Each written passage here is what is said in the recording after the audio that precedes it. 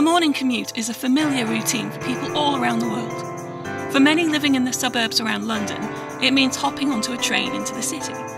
Their biggest concerns are often whether or not they'll get a seat and whether the train will be running on time. One morning in 1952, commuters abruptly found themselves concerned with whether they would get out alive. I'm Kari Fay, and this is Great Disasters.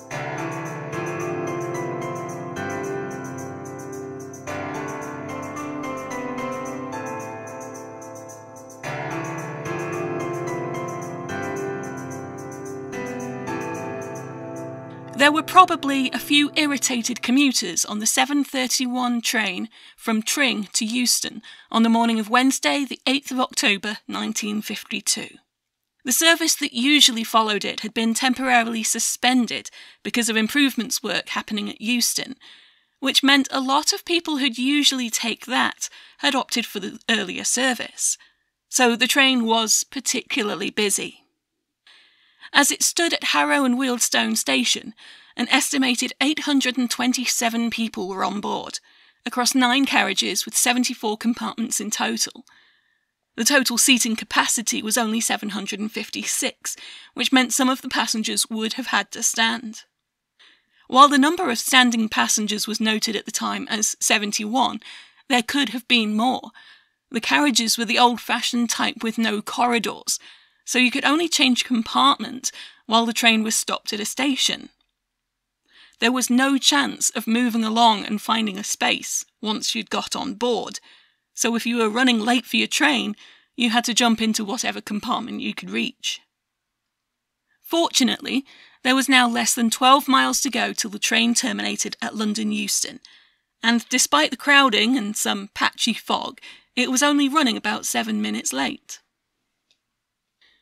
Harrow and Wealdstone station had originally opened in 1837, when it was a rural stop surrounded by fields. By 1952 it was at the centre of a busy suburb. 6 lines ran through the station. From east to west these were the up slow, up fast, up electric and down electric lines. The Tring to Euston train had changed from the up slow line to the up fast line shortly before arriving at the station, so it now stood at platform 4, very nearly in the centre of the station complex. Because it was a long train, it took up the whole platform. It had pulled in at 8:17, and anyone on the station platform who was waiting to board had to be quick, because just 2 minutes later, the guard would have the carriage doors shut and the train would be ready to get on its way once more. One, named as Mr. Dick Zeal, would usually join friends in one of the rear carriages, but having seen how full they were, he decided to run along the platform and try to find space in one of the front compartments. That split-second decision would save his life. A Mr. John Bannister was already on the train, probably in the 6th or 7th carriage. He later told a reporter, "It all happened in a second. There was a terrific crash and glass and debris showered on me. There were 15 people in the compartment with me, and we were all jammed together in a mass of broken wood. I blacked out for a moment, and when I came round I found I was lying on the railway line, with debris on top of me. I managed to free myself and drag myself up onto the platform. The scene was indescribable, with people groaning and crying for help all round me. I dragged several from the wreckage, including an old lady." Another passenger, Mr. Pelham B. Swan of Harrow, had just got on board. "Suddenly there was a terrific jolt. The carriage rocked, the windows flew in, and a storm of splinters flew about us. There were 8 more jolts, presumably from the buffeting rear coaches. There was no panic, no hysteria. No one knew what had happened, and we were too stunned to think it out. I flung open the door of the compartment, and we tumbled out. The station was in chaos. Telescoped carriages zigzagged across the lines. It was a terrible and heartrending scene. Even the bridge across the lines was broken. At that moment, they had no idea what had happened. While Zeal, Bannister and Swan had been preparing to start their journey into the city, another group of travellers were looking forward to the end of theirs. They were on an overnight train from Perth, north of Edinburgh, and just like the local train, their destination was London Euston. Amongst them were two groups of soldiers, men from the 8th Royal Engineers Training Regiment, based in Elgin, and men of the Black Watch. It was later reported that some of them had been singing all night long, and as they approached Harrow and Wealdstone were in the middle of a rendition of "There's a Pawn Shop on the Corner in Pittsburgh, Pennsylvania." Their song was abruptly stopped when their train, speeding along the up-fast line, smashed into the back of the train from Tring. And that wasn't the end of the tragedy either. At the same time, yet more travellers were speeding north, aboard a train from London Euston bound for Liverpool. Amongst them was Mr. Victor Scott, a physicist from Chelmsford. He said, "Breakfast was just being served and the attendant had just passed our compartment, when we felt a terrific swaying and immediately flung ourselves to the floor. We were in the first coach of the train, which was telescoped, but I escaped without a scratch. I pulled an elderly lady down onto the floor with me as we crashed. People were screaming for help, and the noise was tremendous. Clouds of steam and smoke hindered the rescue work, but all of us who could tore at the debris in order to help those still trapped." A little further back, in the train's 4th carriage, was a Mr. William Ingham. "It just fell to pieces around us," he said later. "About 20 minutes after we left Euston, with no warning at all, the carriage just seemed to float up into the air. We were thrown about all over the compartment, and then there was a crash and our coach was on the platform, or what was left of it." When the overnight Perth train hit the back of the local train, wreckage had been thrown onto the adjacent Down Fast line, which was the line occupied by the train to Liverpool. A tragic coincidence of timing meant that it was coming through the station at that very moment, and ploughed into the wreckage just seconds after the initial crash. Immediately, it was obvious that the death toll would be high. The last 3 carriages of the Tring train, the engine and the first 5 carriages of the Perth Express, and the 2 engines and first 7 carriages of the Liverpool train were now one enormous pile of debris, extending across platforms 2, 3, and 4. According to contemporary documents, there were 89 passengers on the express from Perth and 192 on the train to Liverpool. That meant, in total, 1,108 passengers on the 3 trains had been involved, plus an unknown number of commuters who had been standing on the platforms, waiting for other trains. A British Pathé newsreel described the scene. "The injured and the dying lay there, the typists, the clerks, the soldiers, the fathers and mothers and children. It was like a battlefield," reported our cameraman, who would rather go into battle again than film tragic scenes like these. Just 7 years after the end of World War II, those cameramen no doubt knew exactly what they meant when they made that comparison. Survivors began to clamber from the wreckage, and for many who were able, their first actions were to help those worse off. A Mr. D.M. Rowland of Watford, who was in the local train, told reporters, "The first thing I did was to help the girls in my compartment, and then went along the platform to try to help those trapped in the other trains." Ingham, from the Liverpool train, recalled, "There were 2 elderly ladies in the next compartment. They were badly shaken about and we helped to free them. Alongside of our carriage was one of the locomotives. It was ghastly. The screams and groans from underneath were something I never want to hear again." One of the survivors was Mr. F.W. Abraham, Motive Power Superintendent of British Railways, Midland Region. He was in one of the last intact compartments of the local train, and as soon as he got out, he went to work. He would soon be in charge of the rescue and recovery operation. Meanwhile, the station clerk had dialed 999 immediately, without even turning to look first, according to newspaper reports. So police, fire and ambulance services were on the scene quickly. So, too, was an army of locals, volunteering their labour to help in the rescue and attend to the injured, bringing sheets and blankets to tear up into makeshift bandages, and providing the essential British response to any tragedy: lots of cups of tea. According to the official investigation report, the first ambulance and doctor arrived within 3 minutes of the collision at 8:22 a.m, and police and the first fire brigade at about the same time. From 8:23 a.m. onward, ambulances, doctors, nurses, additional fire brigades and police arrived in increasing strength, and a medical unit of the United States Air Force under Lieutenant Colonel Weideman gave valuable service. The fire brigades extinguished a few minor fires in the wreckage before they became at all serious, but their main contribution lay in the knowledge and skill which they applied to the extrication of the injured. Others who gave their help included priests and ministers of several denominations, and members of the Salvation Army and the Women's Voluntary Service, and offers of assistance were accepted from local residents and from engineering firms in the neighbourhood, who lent staff and equipment.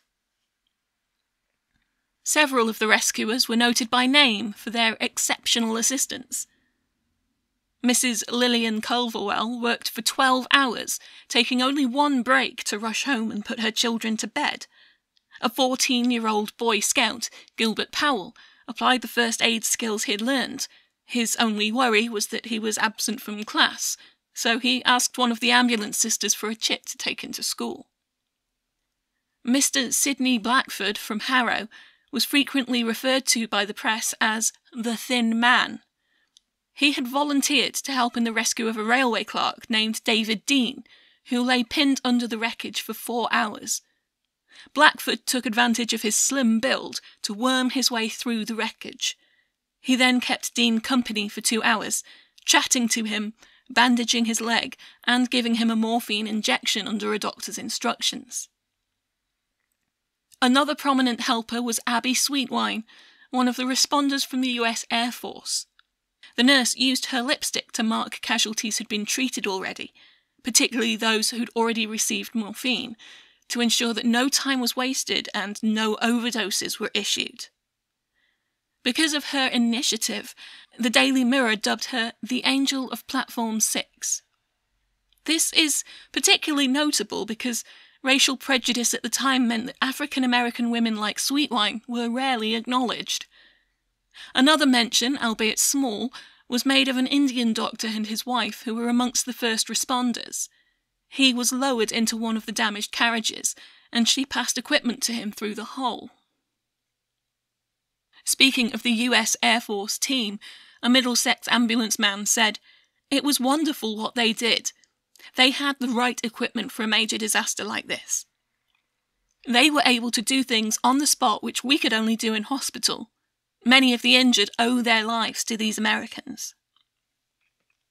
The Daily Mirror also relayed the story of one of the manual workers brought in to help in the rescue, a Mr. Edwin Stretch. Equipped with an oxyacetylene burner, he was called to help cut through the huge pile of wreckage. Immediately, he was painfully aware that the carriages at the very bottom came from the train that his only daughter took to work each morning. When I was called to the crash, I realised that the train at the bottom of the debris was Brenda's. At lunchtime, I phoned her office. She had not arrived. Then I went home to my wife. She is still there, waiting for news. Eventually, Brenda's name would appear on the list of the dead. The Evening Express carried a detailed description of the crash scene and the rescue and recovery efforts, written by their London staff reporter James Campbell. 2 fast express trains and the local Wealdstone working man's train lie broken and twisted among the torn-up tracks of this suburban station. Piled high on top of the rear portion of the local train is the front of the Scottish Express. Switch your eyes slightly to the left and there, in the shadow of the waiting rooms, lie the 2 huge grey-painted engines which pulled the Manchester-bound train into the wreckage thrown in its path. Above, to the left and right, is the covered-in-black rail bridge spanning the station's 2 platforms. You can see the blue sky through the hole in the centre of this footbridge, where a broken eggshell of a carriage has torn through. Rescue workers are clambering over and around the 40-foot-high mountain of wreckage, like ants. With one rescue worker, I climbed into one of the broken carriages which had been cleared. A broken carriage, it was really an eggshell. Pieces of glass from the windows were embedded in the upholstery.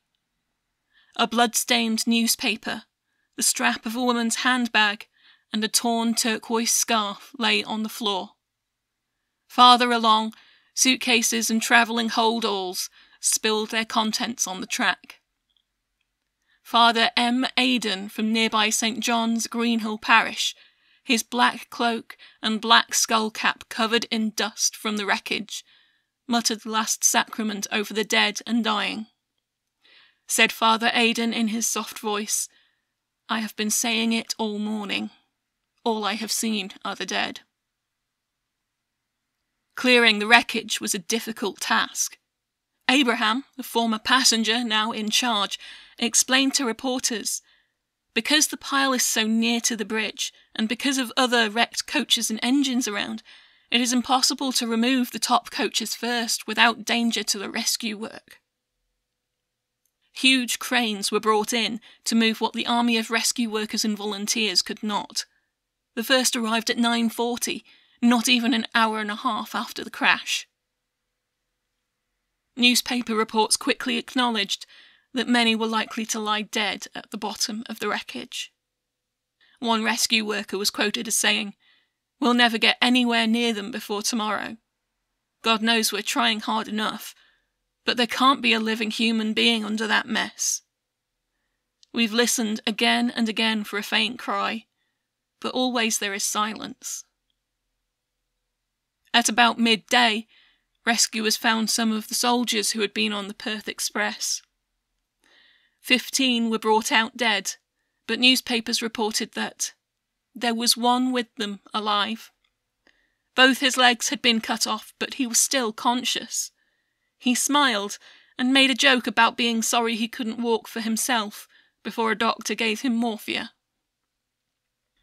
Black Watch Lance Corporal Max Pratt was far more fortunate. "I have had the luckiest escape of my life. I went for a shave in the toilet next to the last coach, which was smashed. I passed out for a few seconds. When I came to, I was pressed in between the walls, with the wash basin against my chest." It was reported that, when he got out, he asked a rescuer what day it was. When they said Wednesday, he replied, "That's my birthday! What a celebration!" The wreckage was cleared enough for the slow lines to reopen early the following morning. The rest of the debris was cleared by Saturday, and by the evening of Sunday the 12th, the fast lines and the footbridge had been repaired and reopened. The final death toll was 112. 98 passengers and 4 railway staff killed outright, and 10 passengers who died later from their injuries. The official report stated that, of the 108 fatalities to passengers, there was evidence that 64 occurred in the local train, 23 in the Perth train, and 7 in the Liverpool train.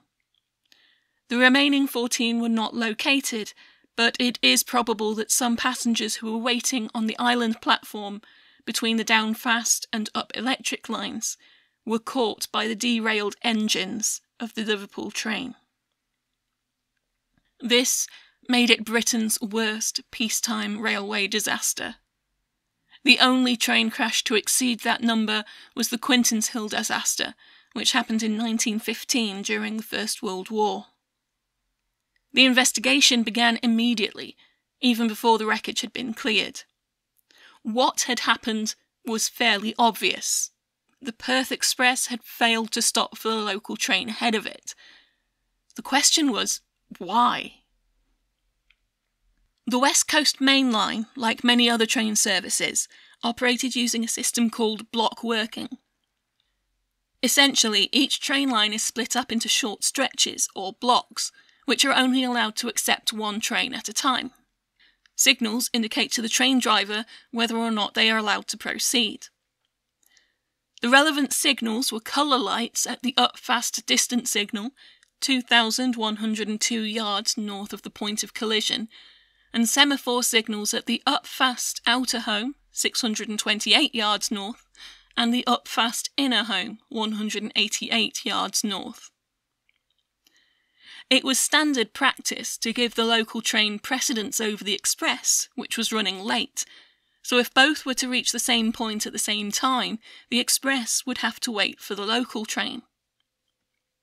According to the regulations for block working, with the local train crossing onto the up fast line and entering the station ahead of it, the Perth Express could be accepted into the block between the up fast distance signal and the up fast outer home, but it was supposed to stop there. That meant that the up fast distance would have been set at caution, meaning slow down and prepare to stop, and then the up fast outer home and inner home would both be set to danger, meaning stop. That was the accepted practice in clear weather, and in foggy weather the same was allowed so long as there was a fog signalman stationed at the outer home. There had been patchy fog that morning. According to the official report, fog was widespread through the night and early morning in the Midlands and the northern home counties. At the time of the accident, it was clearing fairly quickly at Harrow as the sun broke through, and the visibility around the station varied from about 200 yards to 300 yards or more, though it was probably more restricted in the open country by the up-distance signals. There was very little wind. Whether the weather was foggy or not, for the purpose of block working regulations, was defined by whether the signalman could see for more than 200 yards from the signal box. There would either be a fog object set, or the signalman would use a suitable landmark. From the Harrow No. 1 signal box, they used the up slow home signals as their fog object. They were 303 yards away from the signal box, so they were actually being overcautious there. The signalman at Harrow No. 1 box that day was A.G. Armitage. He was a district relief signalman. That meant that he wasn't permanently stationed at that signal box, but instead trained to work at a number of signal boxes in the area, as needed. The report was careful to point out that he and other district relief signalmen had to pass stringent examinations to hold that post. On the morning of the accident, they had had fog working in place between 6:35 a.m. and 8:10 a.m, 9 minutes before the crash. Therefore, the visibility should have been good enough for the driver of the Perth Express to see the signals. They had been running late due to the fog overnight, but had stopped as signalled at Watford Tunnel and obeyed the speed restriction through the tunnel. Then, with clear signals through Watford, Bushey and Hatch End, and with a downward slope on that route, they had picked up speed. At 8:11 a.m, just after Armitage resumed normal weather working at Harrow No. 1, he received the signal offering the Perth Express from Hatch End. It was accepted, as per the regulations, up to the up fast outer home. At 8:17 a.m, as the local train pulled into Harrow and Wealdstone station and stopped, the Perth Express passed Hatch End. The signalman there thought it was running at around 55 miles per hour at that point. In his evidence, Armitage said that he had received the signal for the approaching local train at 8:14 a.m, and had immediately signalled for its acceptance ahead to North Wembley. That would mean it was clear to leave as soon as the passengers were aboard. He had waited until the train ahead of it, another express from Scotland, was signalled clear before he changed the signals and the crossover to allow the local train onto the up fast line and into the station. As soon as the train passed the crossover, he put the home signal to danger. A minute or so later, he was astonished to hear the sound of the Perth Express approaching at speed, and he said that when he first saw it, it was coming out of the mist and passing my outer home signal on the up fast. This signal is nearly 600 yards from the box. It was making no attempt to stop, so he immediately put the detonators on the up fast line by lever number 40. Those detonators were supposed to alert the driver by making a loud bang as the train passed over them. Because they were found exploded, the investigators knew they had gone off, and the driver should have heard them. Armitage also threw the lever to change the down fast signal to danger, as he knew that the Liverpool train would be approaching on that line. However, just as he did so, he heard the buzzer signal that it had entered the section.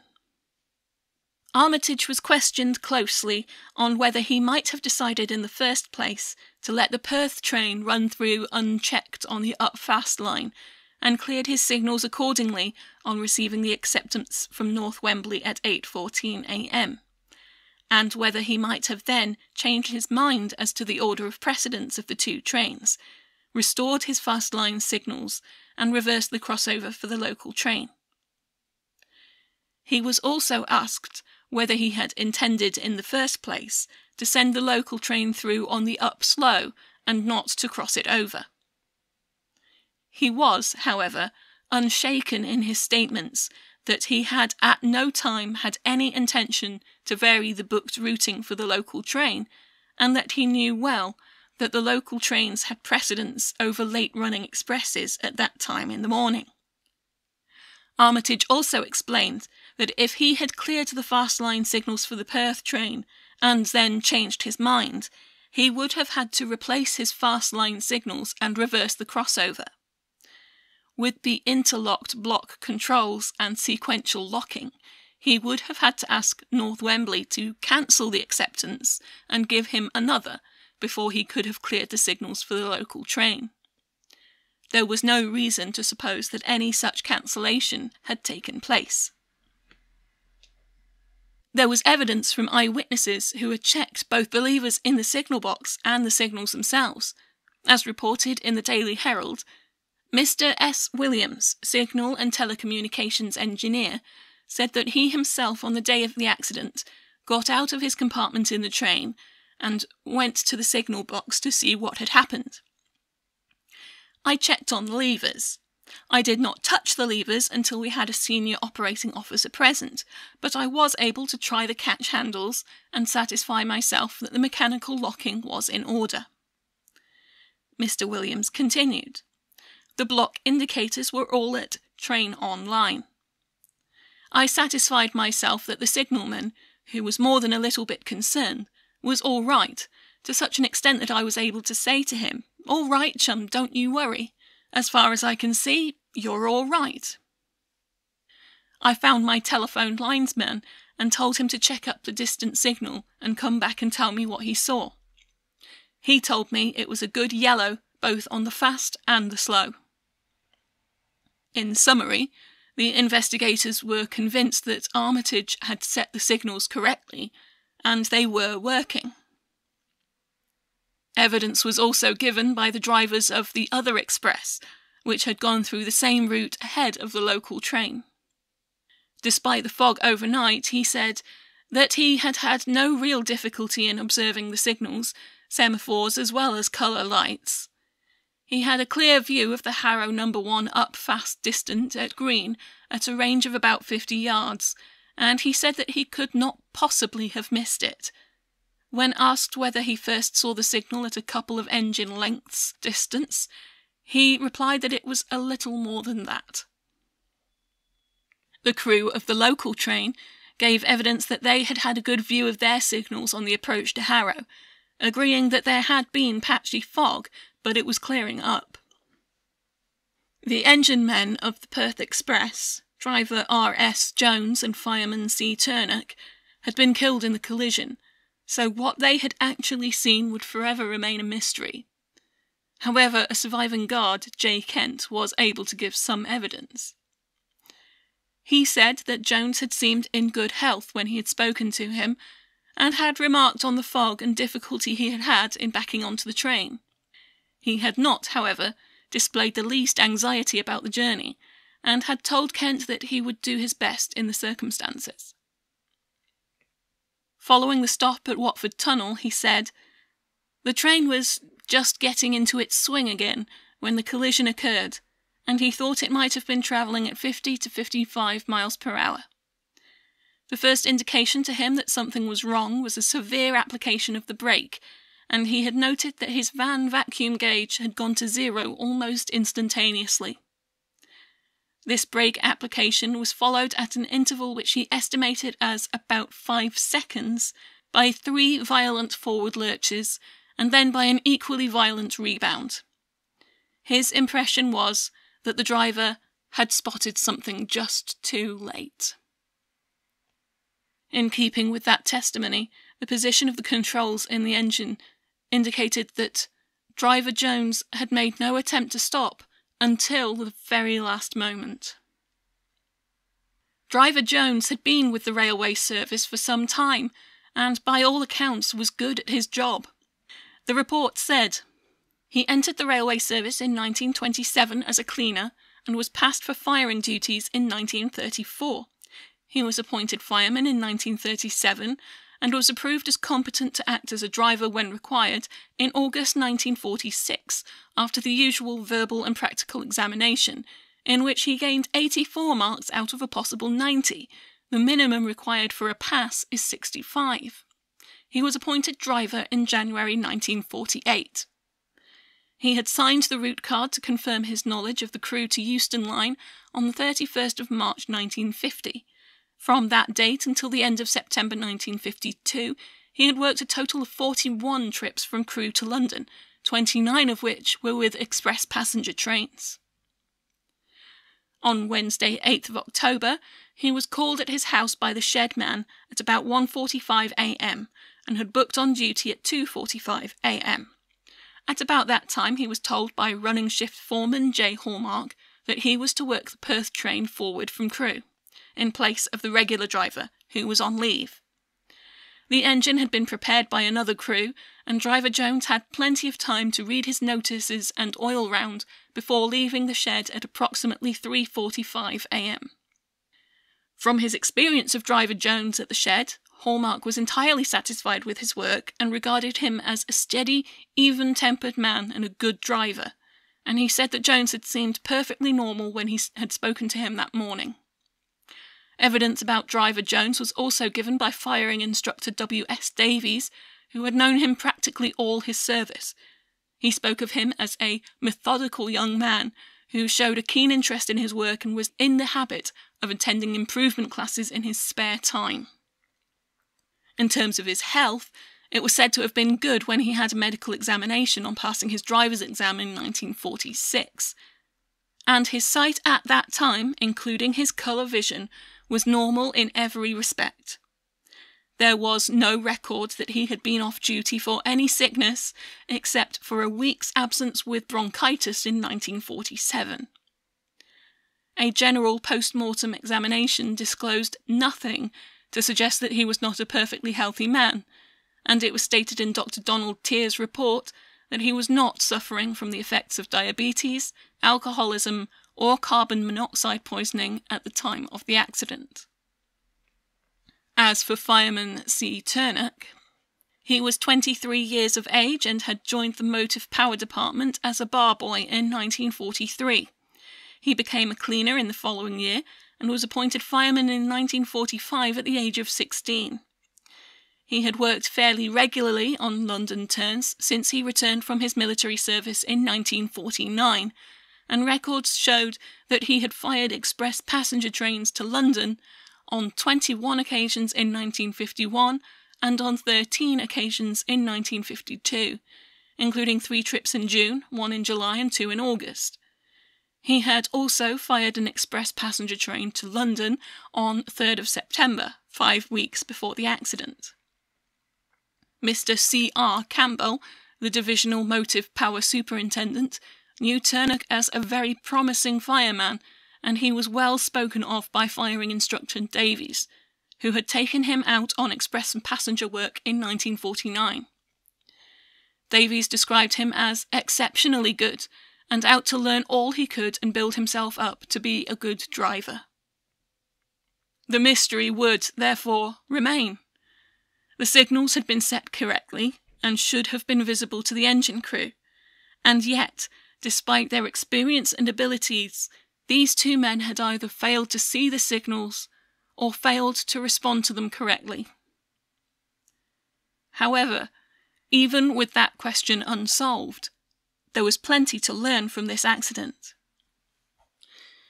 It was noted that a comparatively small number of fatalities had occurred in the Liverpool train, despite 7 of its passenger coaches being involved, and that the 4th and 6th coaches, which were built in 1951 and 1952 to the new British Railways standard design, with all steel welded bodies which were welded to the underframes, both kept their form as integral structures, without very severe disturbance of the internal partitions and fittings.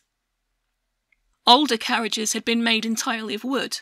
This had been a notable problem in earlier crashes because of injuries caused by splinters and the added risk of fire. Other designs in use at the time combined sheet steel panelling with wooden frames. This removed those risks and offered a little more strength, but not by much. All mainline rolling stock at that time had heavy steel undercarriages. These had the potential to reduce the risk of the vehicle being crushed, but there was also the risk of them telescoping into each other.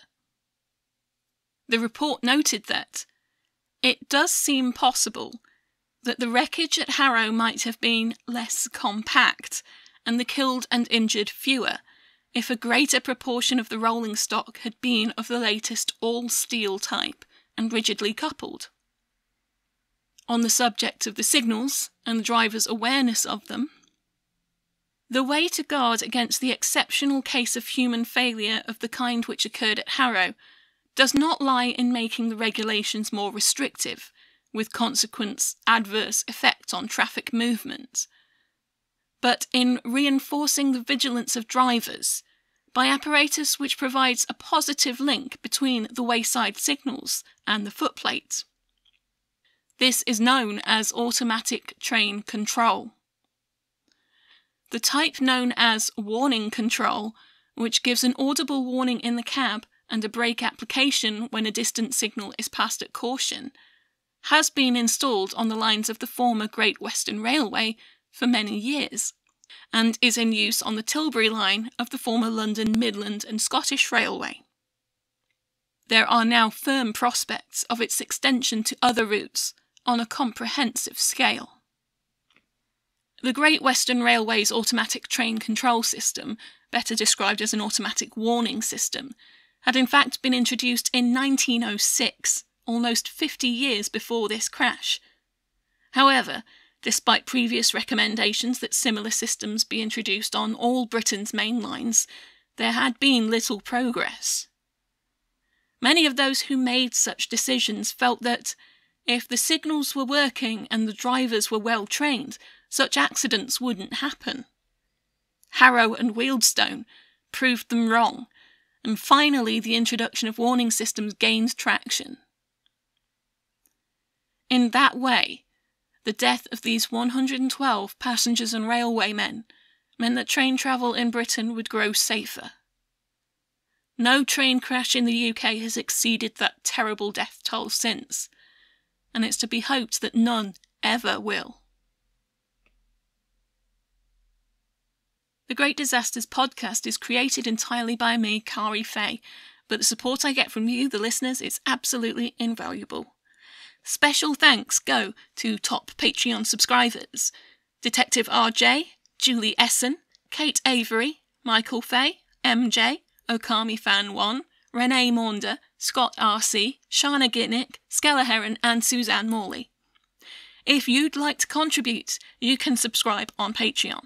That's patreon.com/greatdisasters, or you can make a one-off donation at ko-fi.com/greatdisasters. That's ko-fi.com/greatdisasters. That's a great way to tell me if you particularly like this episode. You can also help by subscribing and reviewing on your preferred listening platform. For full transcripts, sources and more, check out the website www.greatdisasters.co.uk, and as always, please do stay safe.